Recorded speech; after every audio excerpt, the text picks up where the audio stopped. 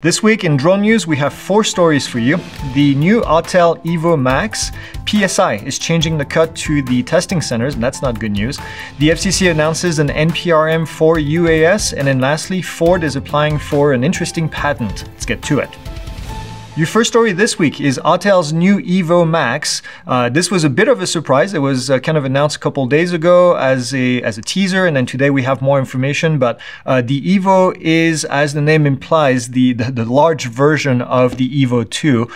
The Max comes with a 640 thermal sensor, a 48 megapixel zoom sensor as well that's capable of doing a 10x optical zoom, which is really cool, and then also 8K video, which is also very impressive, a 4K wide camera, and then a laser rangefinder. Autel's new enterprise drone comes with all-direction obstacle avoidance. They call it 720 degrees of obstacle avoidance, and then an optical millimeter wave radar. The drone has a maximum operating altitude of 23,000 feet, flight time of 42 minutes or 38 minutes hovering, and then an IP43 rating, which means in English, light rain.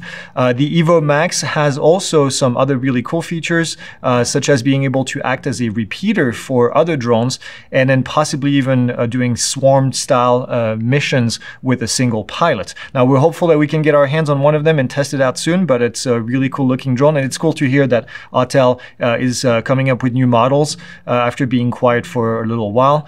We don't have any idea on price just yet or availability, but we'll be sure to let you know when we hear more. Your second story this week is PSI is changing the cut for the testing centers. As many of you know, PSI is the testing provider for all FAA tests and the only testing provider as per the FAA. And then PSI contracts with a lot of local testing centers to provide the exam, and then those testing centers get a cut of the revenue in return. Now, according to an AOPA letter to PSI, they say that there's a significant majority of the 207,000 exams that are completed every year that were done at a contracted testing center, not a PSI-owned testing center.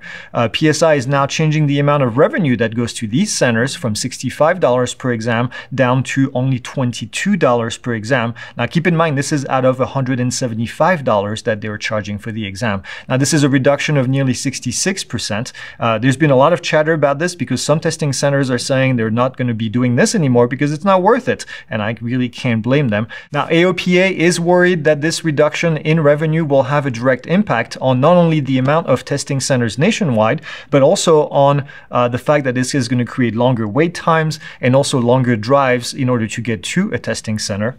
And if this is something that you're also worried about, please make sure that you leave a comment down below the video so we know what you're thinking.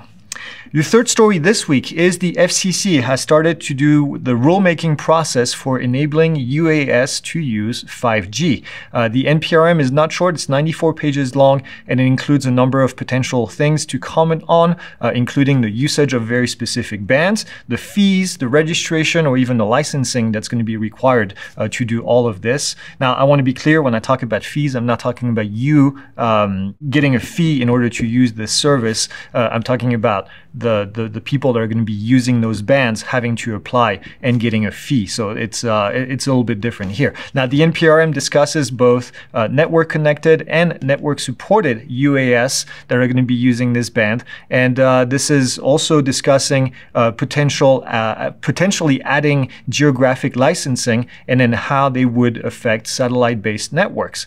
The NPRM is a lot to digest, as you can imagine. We're still going through it as we speak because it just popped up yesterday as we're recording this, so we'll let you know when we have more. This is an interesting topic, especially coming in light after the bit of a fiasco that the 5G thing, the 5G integration was with the FAA and airlines. I want to be positive, but we'll see what happens with this. Your final story this week is a Ford patent that details a method of safely flying a drone over moving vehicles. Now, the patent involves communication between drones, vehicles, and then a bunch of other ground objects. The patent also describes how emergencies would be mitigated through the system and then by using the communication between all the devices. Now, this is an interesting patent, definitely not the first for Ford, but it will be likely a while before we see anything like this going live. That's it. That's all I have for you. Like, subscribe, and then we'll see you next week. Is that good, or do you just want that's it, folks?